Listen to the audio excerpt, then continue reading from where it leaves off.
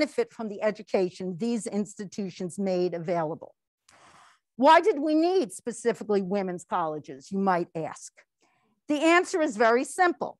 Because for hundreds of years in American life, colleges did not accept women.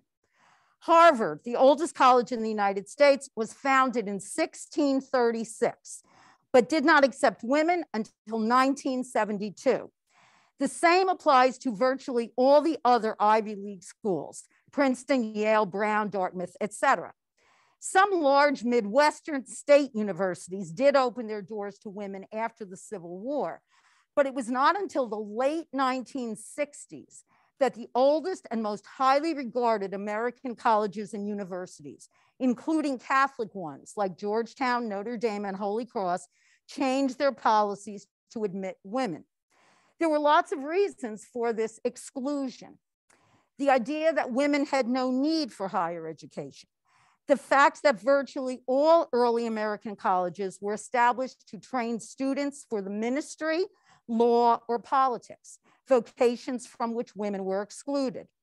The reality that most American families did not have the money to educate daughters whose lives would be restricted to home and family. There were even ridiculous fears that women could not withstand the rigors of higher education alongside men. My favorite story here involves a prominent Boston doctor named Edward Clark, who in 1873 wrote a very famous book entitled Sex in Education. In this book, he suggested that higher education for women was literally a danger to the human race. Women risked weakening themselves physically, emotionally, and mentally if they tried to compete intellectually with men in the same classrooms.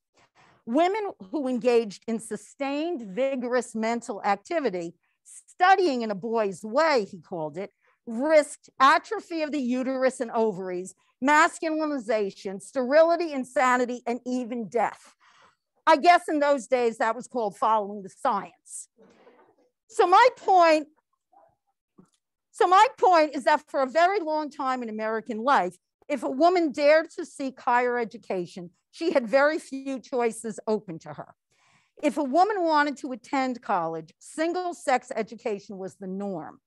The oldest colleges for women in the United States evolved from private academies established for the daughters of the wealthy. This was the path followed by one of the best known of all women's colleges, Mount Holyoke in South Hadley, Massachusetts. Usually considered to be the very first American women's college, it evolved from a private girls' academy, Mary Lyons Academy, established in 1837, although it was not chartered to grant college degrees until 1888.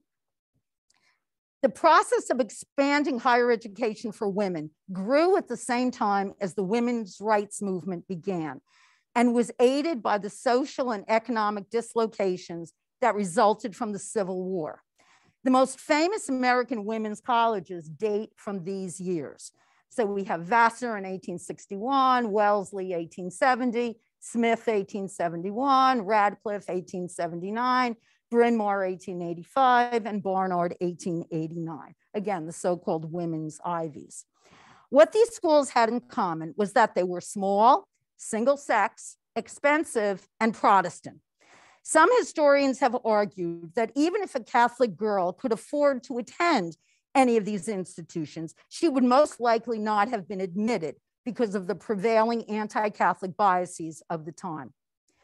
Those biases would remain throughout the 19th century, and they grew even more intense as the demographic and religious makeup of the country changed with the mass migration of European Catholics to the United States.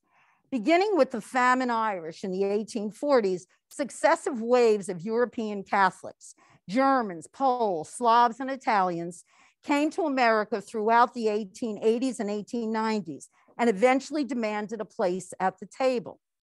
By the later decades of the 19th century, there was a sizable enough Catholic middle class that was both eager to seek higher education for their daughters and capable of paying for it. These numbers grew even larger by the early 20th century.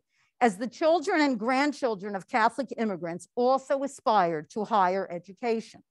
How would the Catholic Church respond to all of this? By 1890, the American Catholic Church sponsored more than 60 colleges for men, but not a single one for women. You know the names of the most celebrated Catholic schools: Georgetown, Notre Dame, Holy Cross, Seton Hall, St. Peter's. I hope I have not left out anyone's favorite. All from the very start were established for men only.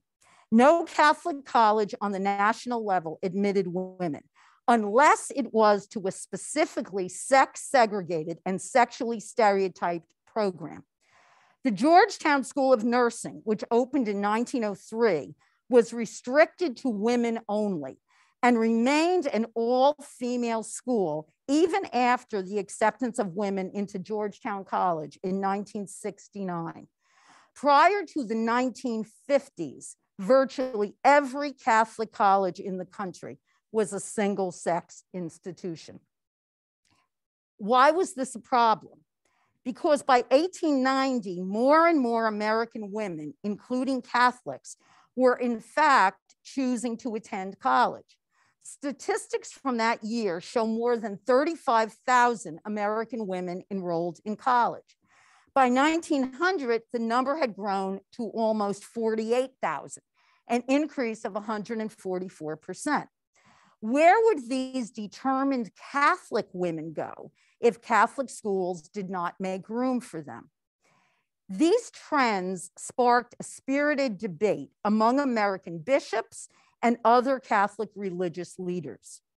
Many Catholic conservatives opposed higher education for women because they feared it might encourage them to seek professional careers that would threaten both traditional views of femininity as well as the Catholic home.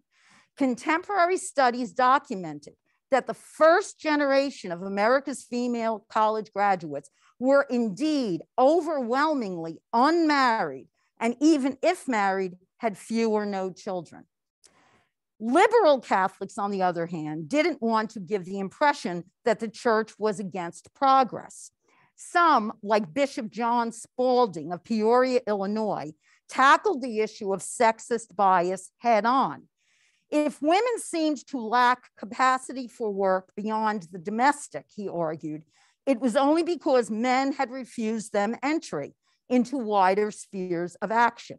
The sphere of woman was wherever she could live nobly and do useful work.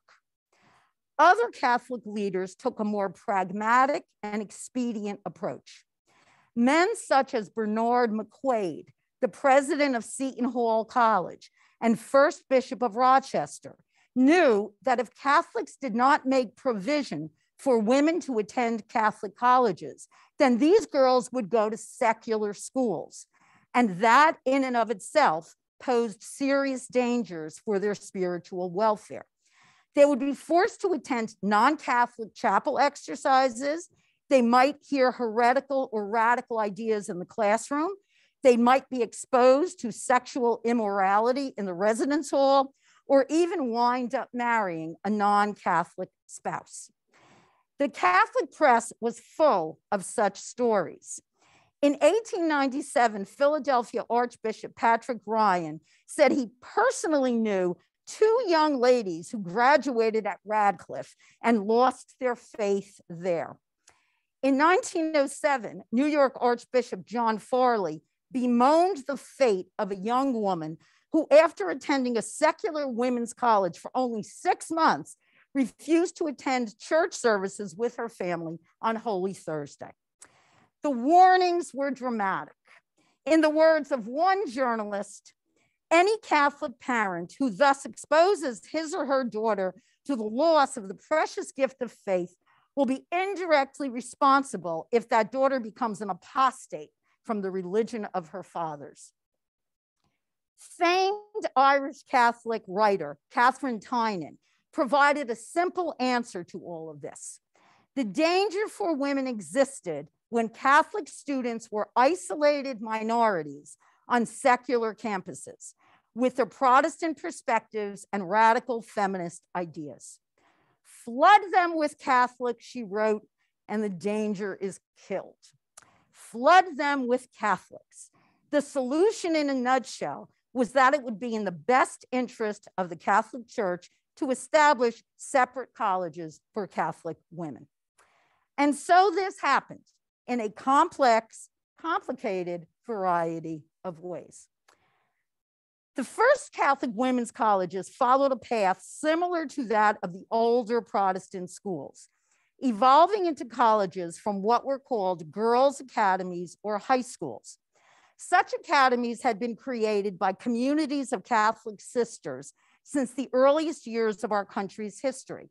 Schools like Ursuline Academy in New Orleans, established by the Sisters of Mercy in 1727, and Visitation Academy in Washington, D.C., founded by the Visitation Sisters in 1799. By the end of the 1800s, there were 44,000 Catholic sisters in the United States who belonged to 118 separate religious orders. And these orders, among their numerous contributions to American life, took as one of their most important tasks the education of girls, both rich and poor. And these sisters were smart cookies, as I said yesterday on the radio. The establishment of fee-charging academies for the daughters of the wealthy gave these congregations the means to extend their ministries to services for the poor, orphanages, foundling homes, basic grammar schools. By 1890, the number of Catholic girls' academies in the United States exceeded 600.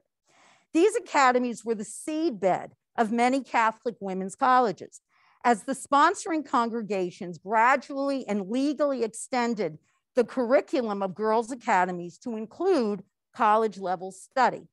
Historians of American education explain that the labor and availability of Catholic sisters to found both academies and then colleges gave American Catholics an advantage in the institutionalization of higher education against which Protestants could never compete. This organic evolution from academy to college helps to explain why studying the topic of Catholic women's colleges is so complicated and so confusing. So please bear with me here. If we look only at the date of original inception as an academy, then the honor of being the first Catholic women's college goes to St. Mary of the Woods College, established as an academy for Catholic immigrants by the Sisters of Providence in Indiana in 1840. As a college, however, St. Mary's of the Woods was not incorporated until 1928. If, however, we look at the date when women first received a baccalaureate degree from a Catholic institution, then credit for being the first truly Catholic college for women goes to Notre Dame of Maryland. Its founders, the School Sisters of Notre Dame, operated several academies for girls in Baltimore. And in 1895, one of them received authorization to award college degrees.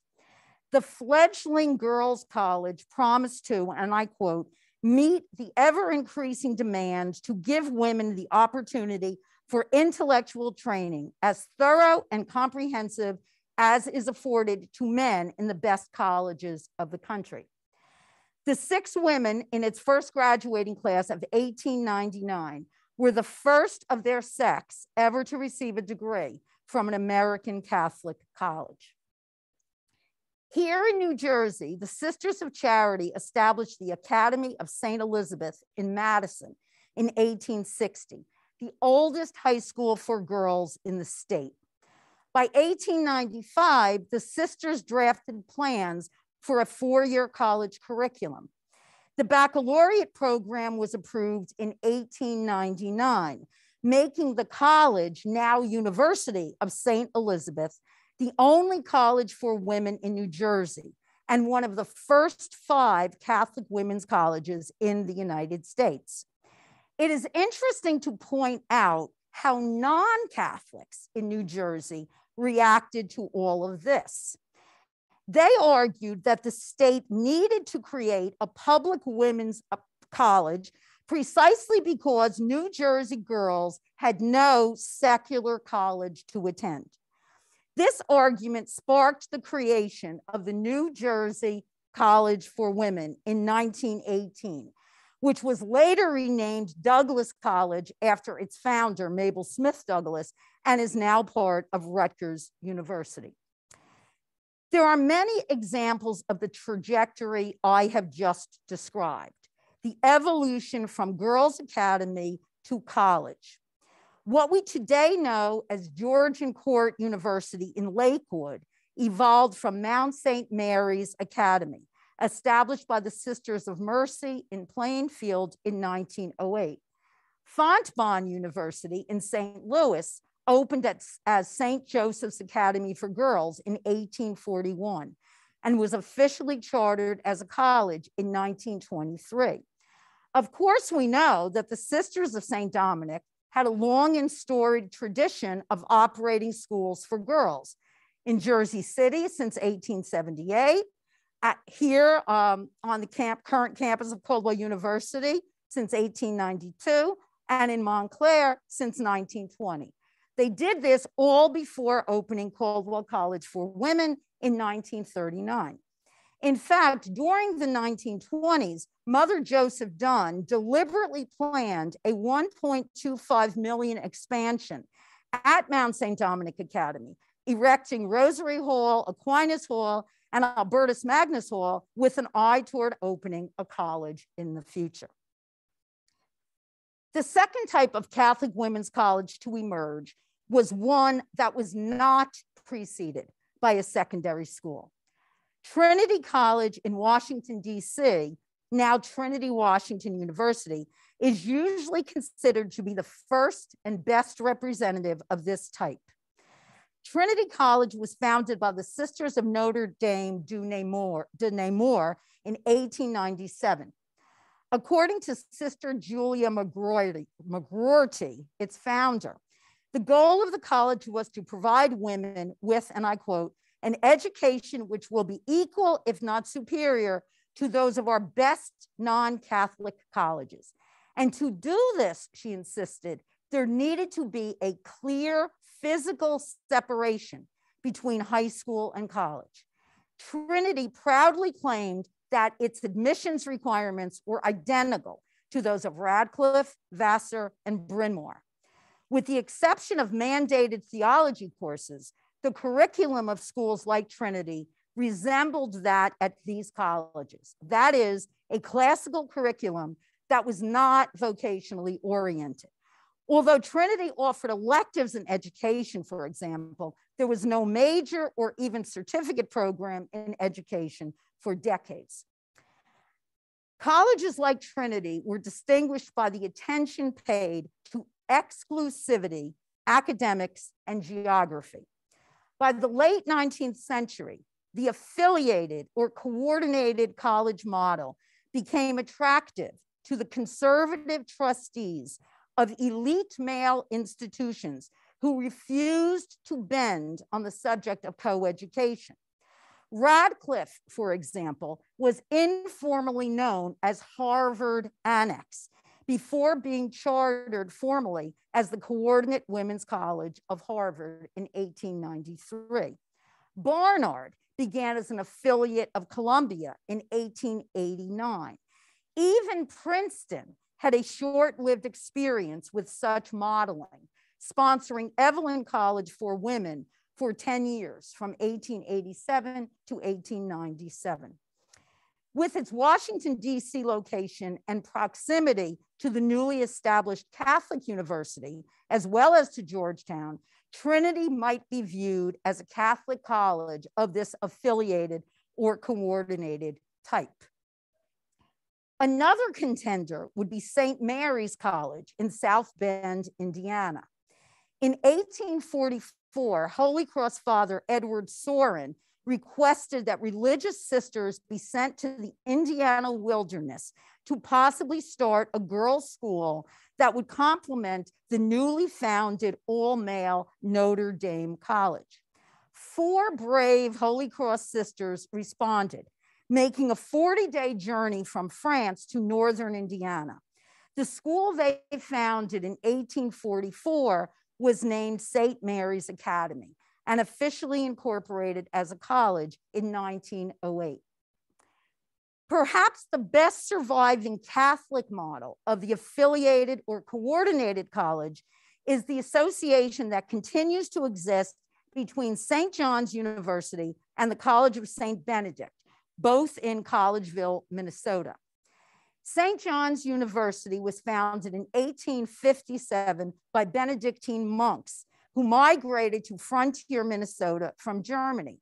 The monks of St. John's Abbey founded St. Benedict's Academy for Women in 1889.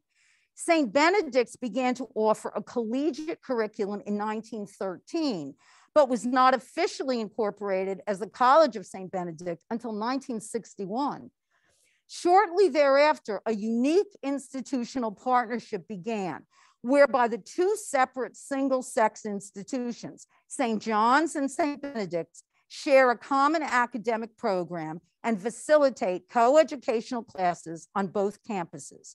This unique arrangement continues to this day. The last group of Catholic women's colleges to emerge was the largest and most diverse. These share characteristics with those I have already described, but also have some unique identifying features. They were established decades after the first formative years of female Catholic higher education. They were more local in reputation and name recognition.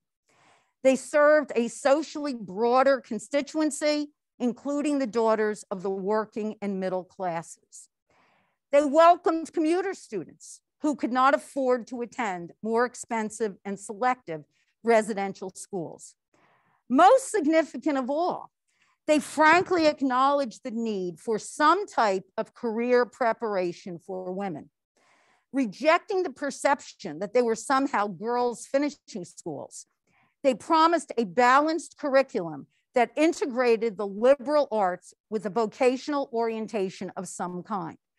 Coming into existence in the 1920s and in the decades that followed, they recognized that their female graduates were entering an America whose workforce was no longer exclusively male.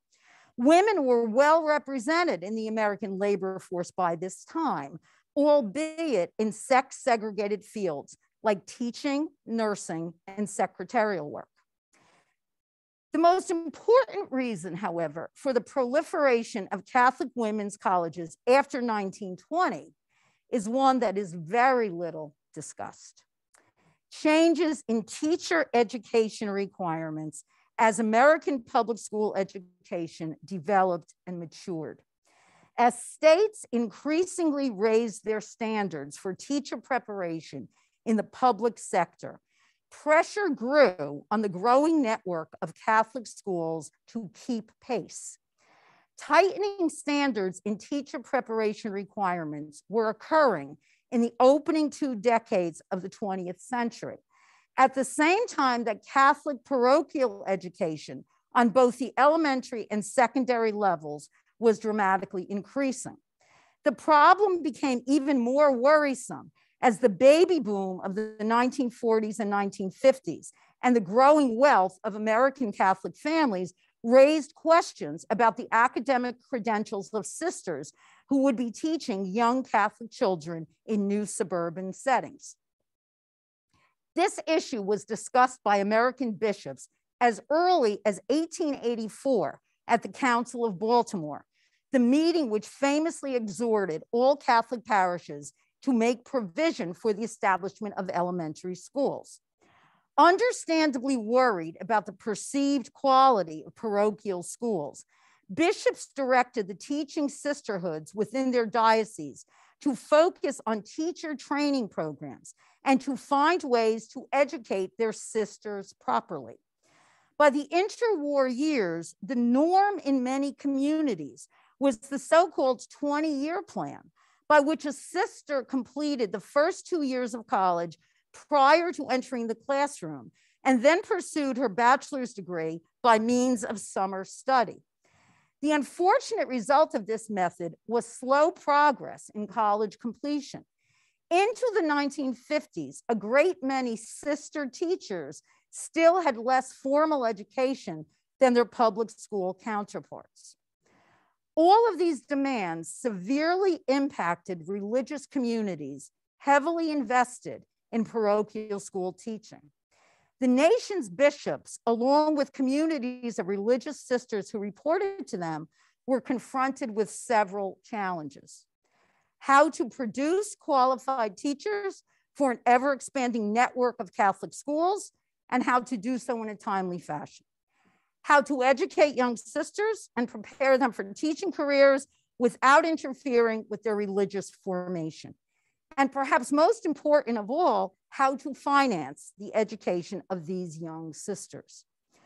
While a small number of sisters could be sent elsewhere for these purposes, to male Catholic colleges that set up special programs for them, to normal schools or to state-sponsored schools, this created a significant financial burden for most religious communities. The response of many religious communities, therefore, was to add the establishment of colleges to their portfolio of activities.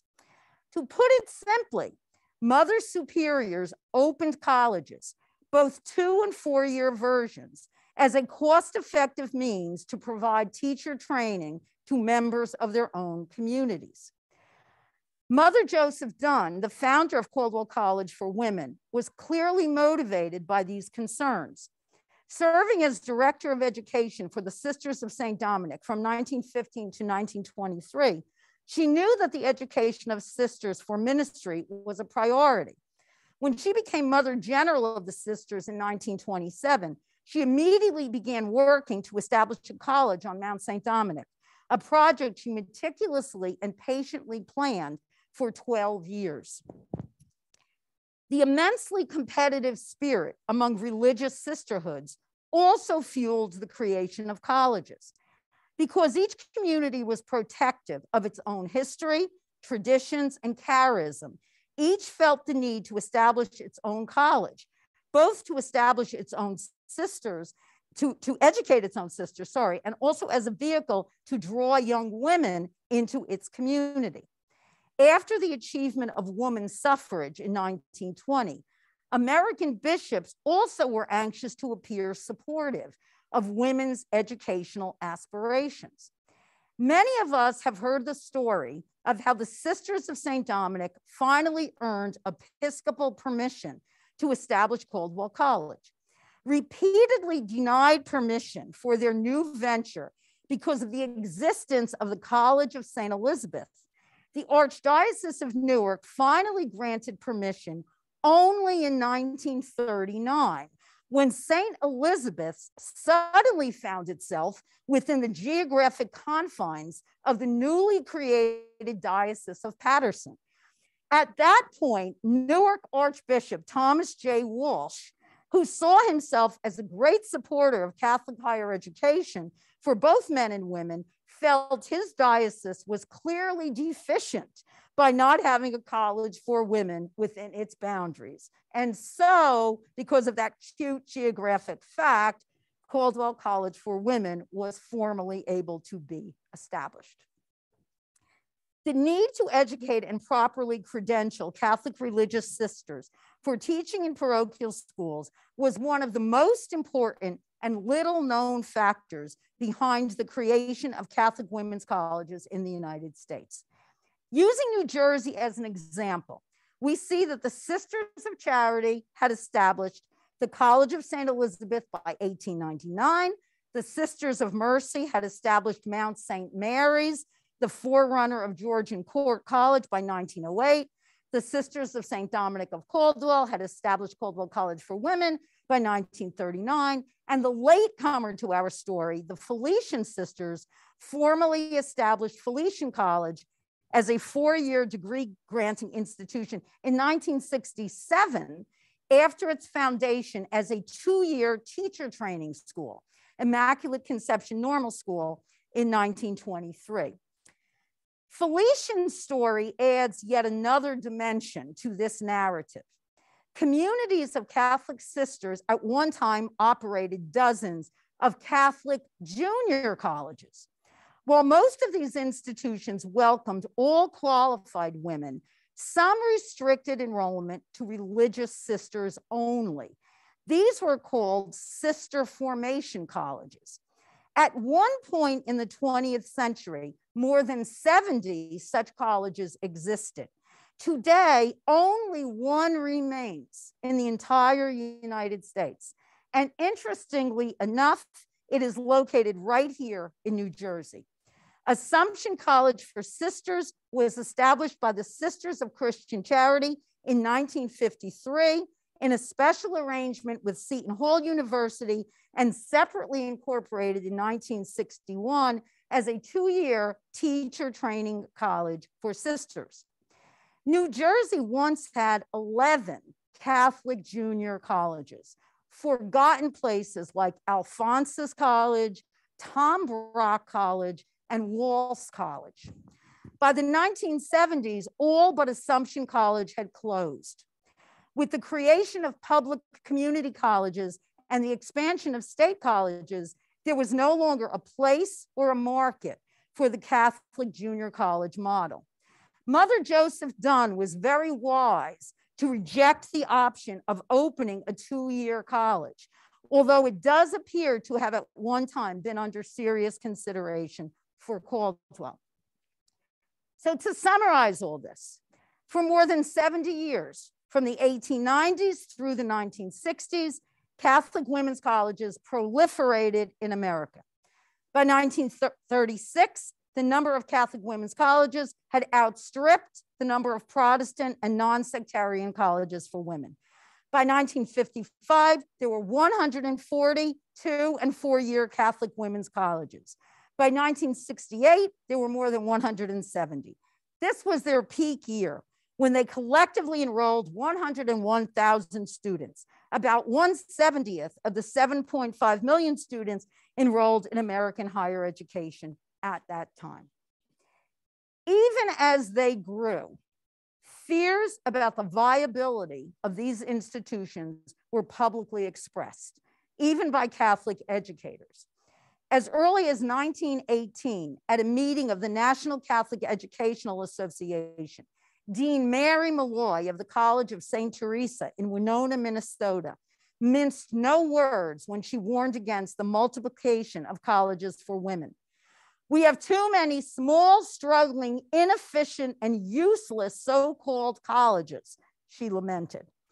Emphasizing the stark inefficiency of existing organizational models, she called for Catholic colleges for women that are not feeble replicas, one of the other. She suggested dividing the country into 5 geographical regions as a way to establish truly great Catholic institutions that could attract generous benefactors. Why not a Catholic teachers college for women in each region of the country, a Catholic law school for women, a great Catholic medical college? Obviously, her warnings were not heeded, and none of this occurred. Over 200 women's colleges were founded by Catholic religious communities, but today, many have closed their doors. Those that remain have morphed into very different kinds of places. Some merged with other institutions. Some shed their Catholic identity. Many embraced coeducation. From 1968 to 1975, the height of second wave feminism, I remind you, the number of Catholic women's colleges eager to accept male students quadrupled. As we all know, Caldwell made that bold and successful move in 1986. Others were neither so quick to act nor as fortunate. Coeducation could not save one of the oldest Catholic women's colleges, the College of New Rochelle, which closed its doors in 2019 after 115 years of operation. Marie Mullaney's own institution, the College of St. Teresa, closed in 1989. The demise of the Catholic Women's College was a consequence of social and political changes in American society, as well as changes in the larger Catholic Church. Catholic women's colleges were a product of a time when women had limited options and opportunities in America, and American Catholics, both lay and clerical, were more willing to embrace the concept of female difference. All that changed in the 1960s, when feminism rocked American society and the Catholic Church modernized itself in Vatican II. In a world of widening opportunities, fewer women sought independence and opportunity as members of religious communities. The old single-sex model of education became an endangered species, perceived to be an unnecessary and unwarranted anachronism of another time, as one after the other single-sex male institutions moved to admit women. Many women's colleges, both secular and Catholic, closed their doors. Closest to home here in New Jersey is the story of the former Douglas College.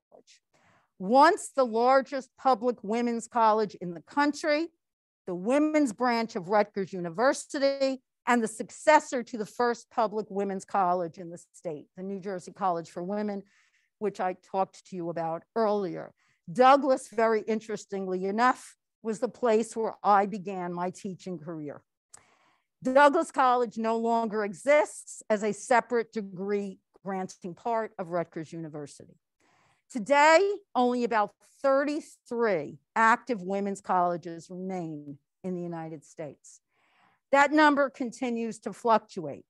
Judson College, an all-women's Baptist college in Alabama, originally founded in 1838, closed its doors last year. Mills College, one of the oldest and fiercely feminist women's colleges in the country, recently announced its plans to close by 2023, a victim of the pandemic. So, as I always say to my students, now that you know all of this complicated chronology, you may very well ask, okay, so what? Who cares? What difference does all of this make? Rather than lament the passing of these institutions, we should instead celebrate their legacy, marvel at the adaptability of those that remain, and acknowledge what these places contributed and continued to contribute to American life. Catholic women's colleges hold an unrecognized place in the history of higher education in the United States. David O'Brien, in his book on Catholic higher education, From the Heart of the American Church, calls Catholic women's institutions invisible, even though the number of colleges founded by women religious eventually surpassed both non-Catholic women's colleges and Catholic men's colleges. How do we explain this neglect? Part of the answer certainly lies in the outsider status of Catholics throughout much of the history of the United States. Another is the stridently feminist nature of the discipline of women's history and the highly politicized focus of scholarship on women as this has evolved in the last 50 years. In the words of one observer, most Catholic history has been written by men who ignored women, and most women's history has been written by people who were prejudiced against Catholics. The study of Catholic women's colleges reminds us once again of the unheralded role played by Catholic religious sisters in American life, history, and culture. There is a story of female initiative on a grand scale, a story that deserves to take its place alongside the more familiar ones of suffrage activists, politicians, abolitionists, and social reformers. Although they probably did not see themselves as such, the gentle giants behind the establishment of these colleges were dreamers and planners, businesswomen, CEOs, and entrepreneurs who planned, staffed, and built institutions not only in times of prosperity, but also in challenging times of depression and war. Think about the roots of Caldwell University.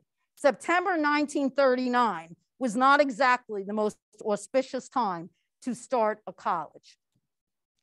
Or that's when World War II started, just remind you.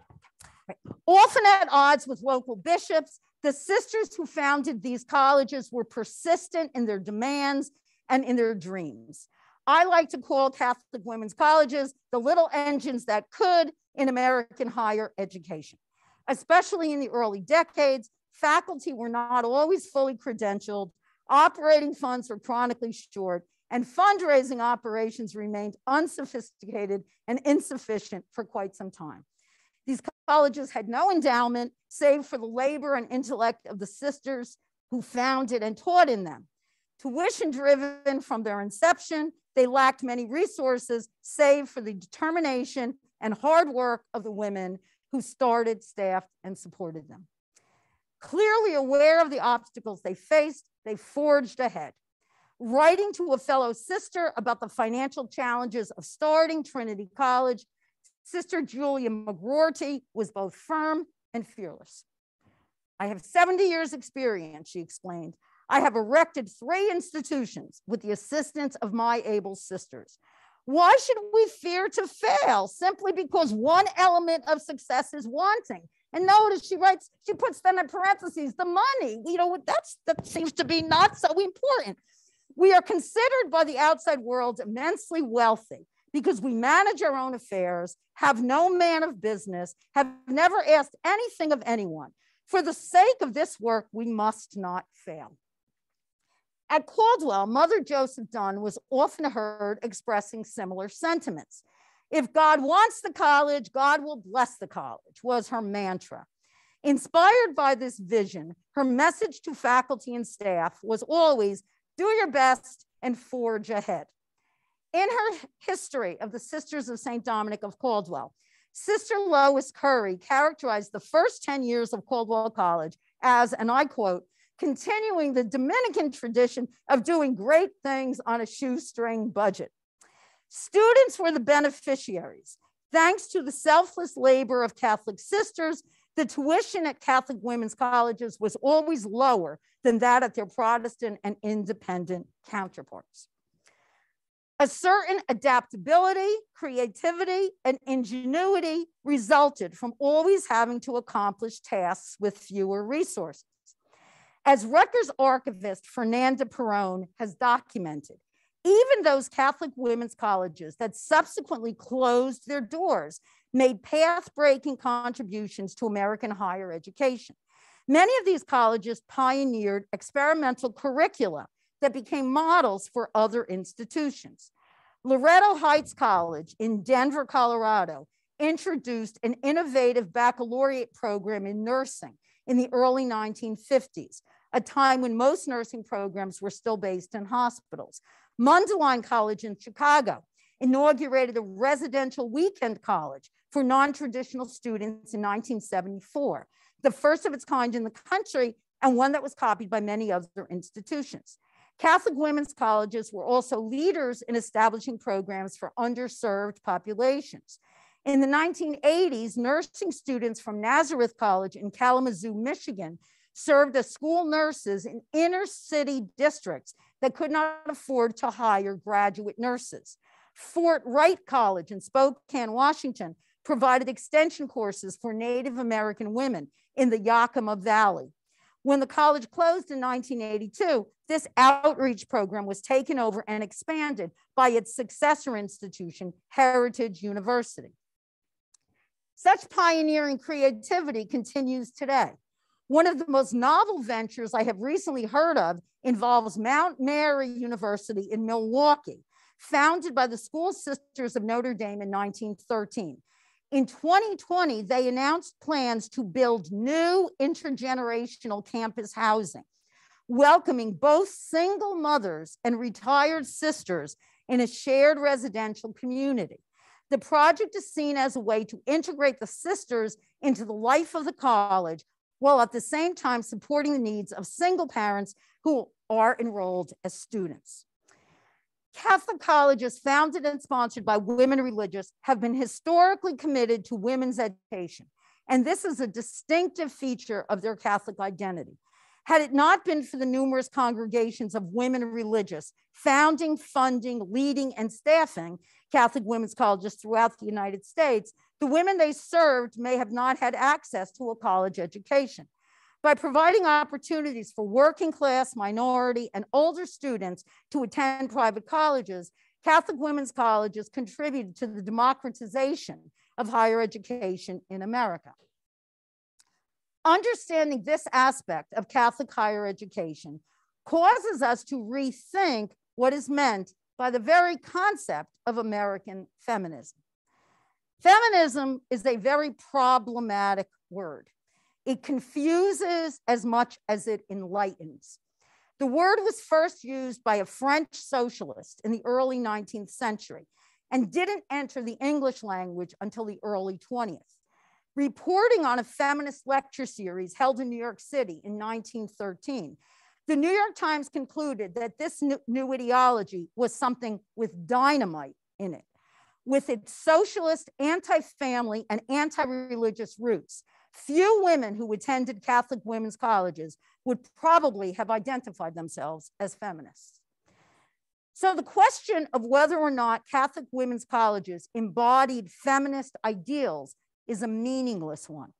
Catholic women's colleges were in the business of educating women to do useful work, however that work came to be defined. A review of the catalogs and course offerings of Catholic women's colleges in their early years demonstrates that only a handful could truly be called liberal arts colleges in the purest sense. From the first, preparation of students for careers was at the heart of their mission, whether their students were religious sisters preparing for teaching roles in the parochial schools, or the daughters of working class parents who wanted to be sure their financial investment in their daughter's education was a sound one. In explaining their mission, Catholic educators were both blunt and realistic. Women needed to be educated because even the most talented student should have some practical profession upon which she can fall back in case of need. The College of St. Elizabeth emphasized that its rigorous academic curriculum would prepare women to enter the service professions. The first catalog of Georgian Court College spoke of its well-balanced education that prepared women for vocational fields adapted to their special talents. In founding Caldwell College, Mother Joseph described it as a place where the sisters, as well as women from middle-class family backgrounds, could procure a broad-based liberal arts education in a Catholic cultural environment. Caldwell College's founding documents outlined a variety of goals, including providing students with the means of earning a living and preparing them for a profession. The final draft of the college's constitution, completed in August 1945, promised that the college would give young women a college education that would have both a cultural and practical background. It would train them to be, quote, womanly and all that term connotes, whether they be found as homemakers, professional, or business women. A former president of Trinity College in Washington put it very well. We are not in the business of training committee women or bridge players. The College of New Rochelle called it education for service. Chestnut Hill College rephrased it as service to the dear neighbor. The need to preserve a balance between the liberal arts and career preparation was repeatedly emphasized in founding documents. Vocational programs were described as being, quote, carefully selected. For decades, the most popular programs were education, social service, journalism, or something called social business. I don't know what that means. For 12 years, between 1952 and 1964, Caldwell offered an AA degree in secretarial science. Others offered home economics, domestic economy, dietetics, nutrition, medical technology, or library science. Historians have emphasized the critical role played by religious sisters and Catholic women's colleges to the field of nursing education in the United States. The Sisters of Mercy are especially noteworthy in this regard. As of 1960, they administered 121 hospitals and 16 liberal arts colleges in the United States, 5 of which developed some of the oldest baccalaureate nursing programs in the country. So, did Catholic women's colleges believe in women's liberation? Speaking at her own installation as president of Caldwell College in 1970, Sister Anne John O'Laughlin brilliantly redefined the issue. Catholic women's colleges were dedicated, she wrote and spoke, to the liberation of the minds of women. And she challenged what higher form of liberation could there be? Pioneering Catholic women's colleges encouraged high standards of academic achievement and attainment from the start. Their sister faculty earned advanced graduate degrees at rates that greatly exceeded those of other women, both in the United States and Europe. Often the planning to properly credential faculty began years before the colleges officially began operating. Although St. Catherine's College in St. Paul did not open until 1905, Sisters of St. Joseph sought advanced degrees from Oxford, the University of Chicago, and the University of Minnesota as far back as the 1880s. Within 2 decades of college founding, sisters with doctorates were teaching courses in most academic disciplines at Notre Dame of Maryland, Trinity, St. Mary's, St. Catherine's, St. Elizabeth's, St. Teresa's, and the other pioneer college. When it opened in 1939, Caldwell had several sisters with PhDs among its small faculty. The first American woman to obtain a PhD in computer science was a Catholic religious sister, Sister Mary Kenneth Keller, a member of the Sisters of Charity of the Blessed Virgin Mary. After earning her doctorate at the University of Wisconsin in 1965, she founded the computer science department at Clark College in Dubuque, Iowa, the Catholic women's college founded by her order. The sisters' own pursuit of higher education broke glass ceilings. From the very first, they were role models to their female students, even before that term existed. If you went to Trinity College in 1900 or Caldwell College in 1950 and were taught by sisters who had doctorates, maybe you think, I could do that too. Evidence bears this out. Between 1936 and 1950, Washington's Trinity College produced more PhD candidates in the humanities and the social science than any other institution of its kind in the country. In 1937, the College of St. Catherine became the first Catholic college, male or female, to have a chapter of Phi Beta Kappa, the oldest and most prestigious academic honor society in the United States. It was through the leadership of women religious that lay men and women first gained access to theological studies in the United States. Through the early 1940s, only men training for the priesthood were allowed to study and earn advanced degrees in theology. Because women religious were excluded from this field, they had to rely on priests to teach religion courses in the women's colleges they founded. When Caldwell College opened in 1939, the faculty included 2 priests specifically appointed by the Archdiocese of Newark to teach theology. This began to change thanks to the work of Sister Madleva Wolf, president of St. Mary's College in South Bend, and herself the holder of a PhD in medieval literature from Cal Berkeley. In 1943, she opened the first school of sacred theology that admitted both women religious and the laity. Before she set up this program at St. Mary's, there was no graduate school in the United States where women could earn an advanced degree in Catholic theology. Sister Madleva's vision produced some of the first female theologians in the United States, including Caldwell's own Sister Maura Campbell, who earned her PhD at St. Mary's in 1955 and taught theology and philosophy here for decades.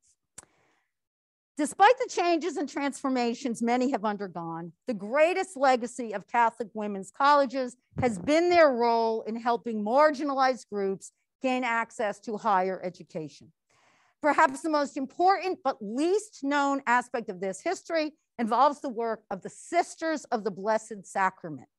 Philadelphia heiress Catherine Drexel founded this group in 1891 specifically to work among African Americans and the indigenous people of the American West. In 1915, the Sisters of the Blessed Sacrament opened a high school for African Americans in New Orleans. In 1917, this became a normal or teacher training school, preparing African Americans for teaching careers, one of the few professional careers open to them at this time. These ventures laid the groundwork for Xavier University, founded in 1925 as the only historically Black and Catholic institution in the country. Xavier has been unique on many levels. It was the first coeducational college to be established by women religious, and it was also the first college founded by women religious to become a university. Today, it remains a dynamic leader in the professional education of African American students. Known for its stellar record for placing African Americans into medical school, Xavier is said to have educated more than 80% of the African American physicians in the United States. Its College of Pharmacy is also among the nation's top producers of African American pharmacists. Xavier University is also home to the Institute for Black Catholic Studies, created in 1979 to offer programs and support research opportunities to understand Black cultural values and celebrate Black contributions to Catholicism in America. While Xavier University has never veered from its original mission, one of the nation's oldest Catholic women's college, Trinity College in Washington, D.C., has reinterpreted its mission for a new age and a new century. Traditionally, Trinity had long been considered to be in a class by itself, among the oldest and most elite of all Catholic women's colleges, educating the daughters of wealthy Catholic families from all over the country and enjoying a national as opposed to merely regional or local reputation. Its prominent alumni include House Speaker Nancy Pelosi, former Director of U.S. Health and Human Services Kathleen Sebelius, and former Trump advisor Kellyanne Conway. Today, Trinity's 2,000 students are overwhelmingly women of color, non-Catholic, very low income, and often the first in their families to go to college. 10% are dreamers, immigrants brought to this country as children by families who entered without legal documents. So in conclusion, for over 2,000 years, since the days of the Roman Empire, Catholic men and women all over the world have worked to meet the needs of the age. Today, I'd like to believe that this work is more important than ever. Philip Gleason, who is the best historian of Catholic thought in America, has argued that as we look back at American Catholic history, we see that the great cataclysms of the 20th century sparked periods of great renewal in the Catholic Church because they fueled the belief that modern secular society has exhausted itself. Indeed, the years of greatest growth in the number of colleges founded by women religious was precisely in such times, the years after World War I through the 1960s. In the famous words of F. Scott Fitzgerald, these were years when a new generation was growing up, a generation finding all gods dead, all wars fought, all faith in man shaken. Today, we are teaching a very similar generation who find themselves in a similar crisis of confidence. This generation has been described in a variety of ways. They have been called, oh, sorry about that one. What am I doing here? Oh, going backwards. That's terrible here. Okay. This generation has been described in a variety of ways. They have been called the unchurched generation or the nuns, those who come to us hungry for spirituality, but alarmingly bereft of formal religious training of any kind. Others recognize them as a shockingly lonely generation who don't trust the institutions that once helped young people navigate questions of identity, community, and meaning. In 2020, a national study completed by the Springtide Research Institute revealed that 1/3 of 13 to 25-year-olds had no trusted adult in their lives. Catholic institutions are uniquely positioned to have a positive influence on the lives of these young people, searching as they are for truth, authentic relationships, and caring mentors and role models who can show them that their lives do indeed have meaning and purpose.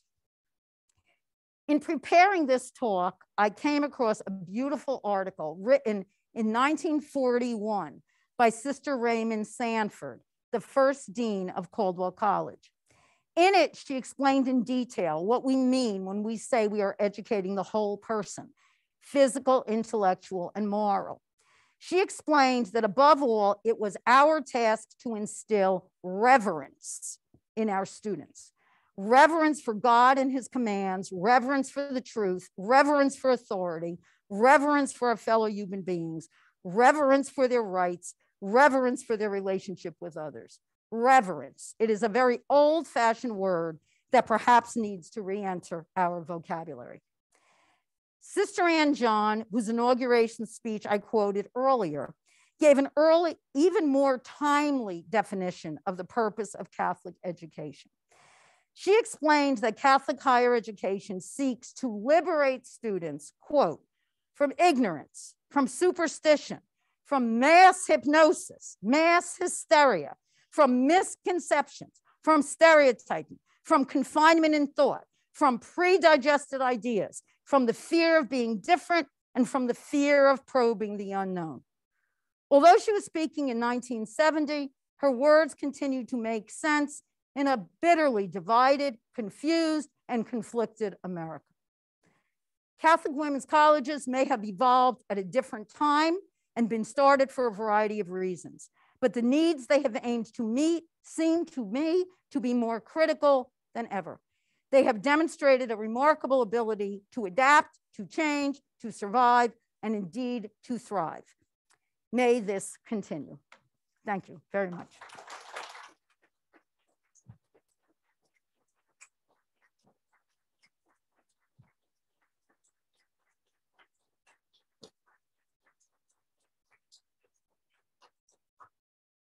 So I apologize it was so long, but it's impossible to do the topic justice in a shorter span of time. So I don't know if anybody has any questions. I hope I can answer your questions if you do. Yes, Kathleen. So Kathleen went to the school in Milwaukee, Wisconsin that I was telling you about that is having the intergenerational dorm constructed.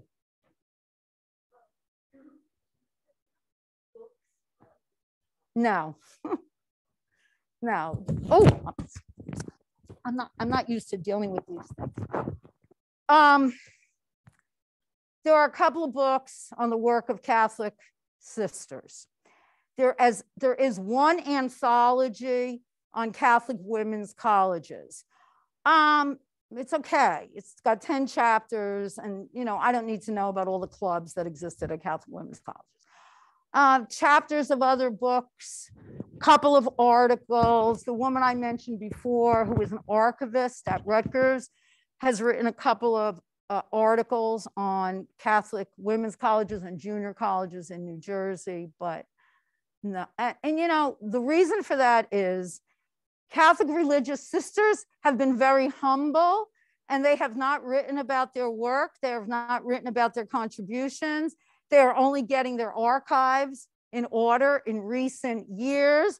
Sister Elaine, God bless her, helped me get some photographs for this talk. I said, please, are you coming to my talk? And she said, oh, I'm at an archivist conference on those days, so she can't be here. So the basic answer to your question is no. I mean, some press reports you can find, some, Notre Dame of Maryland, which actually is truly the oldest women's college in the United States, a book has just come out only about the College of Notre Dame of Maryland. Pursuing Truth, I believe, is the title of that book. That has just come out. But other than that, that's what we really need to happen. We need the history of these institutions to be written. And I have to tell you something else that really, really bothers me, and it hurt me in putting this talk together in a analytical and succinct way.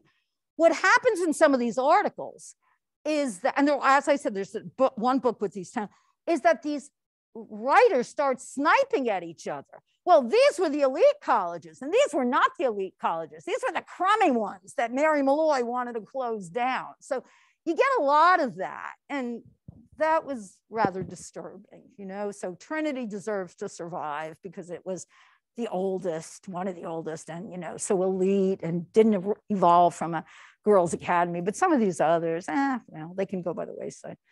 So the answer to your question, long-winded answer, Kathleen, is no. Not a lot. Yes. Yeah. Okay, one of the first. Now, again, I was in contact with the sisters, of course, Sister Kathleen. I was in contact with them over the summer. And, you know, mythology and legend had it that she might have been one of the very first female theologians in the United States. I don't doubt that. I don't mean to disparage Sister Mora. I mean, many of you may know I named my only daughter after Sister Mora. So I am not disparaging Sister Mora. But that School of Sacred Theology was established in 1943. And Sister Mora got her doctorate in 1955. So I doubt that in that 12-year period, she was the first. She may have been, certainly she was one of the early women in the United States to receive a doctorate, but I really don't think she was one of the very first, just because of the span of years. And I think you helped me with that too, Colette. Didn't we talk about that in the summer? Well, I know that Sister Nora, yeah, I was in contact with her too. Yeah, we had a lot of fun over the summer researching this. Thank you. Thank you very much, everybody. Yes, Billy. Where do you see this class of education going, especially if the number of sisters, women religious, are declining, and they indeed are? And also, do you see any difference between schools in which the sisters are more visible, assimilationist versus isolationist, if that's proper? But what do you mean? Do you mean present and visible and active? And become part of society, whether it's those who want to be separate from society? I mean, is there such a trend? Is there such a pattern? Well, I don't quite understand that second part of the question. What I do know, and maybe Sister Kathleen can help us out here, is that surprisingly, the orders, the religious communities that appear to be growing are those that are very traditional and isolationist, communities of cloistered women. They are seeing an increase in the number of women who are joining those communities. But I could not answer. I would have no way of knowing how colleges are doing if the sisters are more visibly present on campus than not visibly present. I have no way of answering that question. But the first part of your question is, where do we see this all going? Well, where I see it going is what we're doing exactly here at Caldwell. We try to keep the legacy of the sisters alive, right? And we need other people to step up to the plate. And I'm sorry to say it, I'm going to get myself in trouble, but I really don't care. You know, we need Catholic faculty. We need to make sure that we have a critical mass of Catholic faculty. And I know you can't ask that question, but I think it is extremely important. That is how we keep alive. And, you know, in all honesty, I teach these 2 Catholic history courses. I love teaching these courses. I've only been teaching one for about 5 years and one for 3 years. And I am capable of teaching these courses. I don't think anybody is going to call me a heretic or anything, because I know my Catholic theology, you know, so I'm able to step up to the plate. I mean, obviously, everybody can't do that, but that's what we need. And that's really what Caldwell has been trying to do, from the Sisters Project a few years back and the Heritage Wall and bringing Sisters of St. Dominic here to campus. I mean, if the reality is that young women are not joining communities of religious sisters, then you have to do everything that you possibly can to not allow people to forget this work, you know? And as a historian, that's my job. My job is memory, historical memory. I mean, you're going to be shocked. These kids get younger every year and I get older every year. So I think, oh, everybody remembers John Kennedy and everybody knows where they were when John Kennedy died. These kids don't even know who John Kennedy was. Oh yeah, I guess he was a president, you know? It's unbelievable. So all of these things, you know, they're going to die out unless we make sure that our kids know their history. And I know that's a very controversial topic, right? But they have to know their history, and they have to know all kinds of history. And here at Caldwell, they need to know the history of the sisters who founded this institution, because if we don't do that, then we're no better than anybody else. We're no better than any other place. We're no different. And if we're not different, then why should we survive? Why should we exist? Yes. Okay, I'm going to say something really controversial too. My name is Shirley Apostle, class of 65. I was here when Sister Bernadette and Sister Joanna were these women, and as I grow older, I appreciate them more. I cannot tell you what a great education they gave me and my fellow students. Roseanne is here, she's my classmate, and we talk about this a lot. And our concern, when I heard you bring up the issue about the nuns, this generation. The NONES, yeah. Yeah. My concern is that the values that I got as a young woman growing up were so, that foundation that the sisters and the other teachers gave me were so important to my life. I cannot tell you how I've fallen back on these foundations over and over and over again. And I'm in my 70s now, and I so appreciate everything that they gave to me. And my fear is that this generation is missing out on that. It might be, you know, the value of the Christian values that I grew up with, but I also think it's the history. And the kids nowadays are really lacking in that, and so their lives are going to be all the less, you know, more gloomy for it. Well, they have no memory, they have no cultural perspective. I think it's up to the teachers and the professors here on campus to hone in on that and really bang at it. That's my hope for this place anyway, because you know, the country that we're in right now is a tough place to be. And I think you are the ones that can keep that spark going. Ryan, what do you say? Do I bang you over the head with what you need to know? Definitely. But just like going on with you, even though we do not have a lot of faculty or sisters anymore, but just their presence around our campus has really enriched my life. Still, you know, with Sister Joanne, Sister Kathleen, and all the other sisters, they still impact our lives, and seeing their kindness and just their willingness to share their love of Catholicism and God to us is very good. And now you have to pass that on to the next one. Well, I don't want you to be pessimistic, so I'm going to tell you some good stories. All right.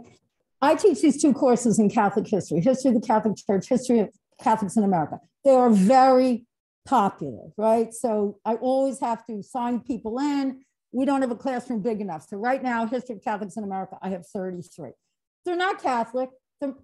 I never ask them, are you Catholic? But I try to make them comfortable that it doesn't make any difference if they're Catholic. I try to explain to them why they're taking this course. I encourage them to share with me, you know, their own faith experiences. And I don't have any hostility. I have to tell you, they really like this course. It's a really popular course. And I don't get any sense that they think, oh, you know, I hate this course. Why do I have to take this course? Because I make it very clear to them, you're not memorizing, memorizing the catechism. I really don't have structured exams as such. We have a lot of fun projects. I make them all visit a Catholic church. And you should really read some of those papers because I have a series of things that they have to find. And what they write is absolutely beautiful for the most part. They say how comforting it is, how peaceful it is. They had never been in a Catholic church before, or they had stopped going, or they made baptism and Holy Communion, but they hadn't been in the church in a long time. And I tell you, the stuff they write, I'm able to talk to my grandfather. It brought back great memories. I'm going to start going to church again. I had this one woman who was clearly not Catholic, and she clearly did not like history. Okay. I don't know if she liked me, but we survived. Okay. Her final exam, I'll never forget it. She wrote in her final exam, I am not a religious person. I was not raised in a religious family, but after taking your course, I am sure that I want to raise my own children in a religious environment. I don't know what that religion is going to be, but I want them to have religion in their lives. So, you know, I can only speak anecdotally from my own experience, but we're trying, you know, we're really trying. And plus I have a big mouth and I tell them what I think. I don't care anymore. Fire me, guys, fire me. I don't care.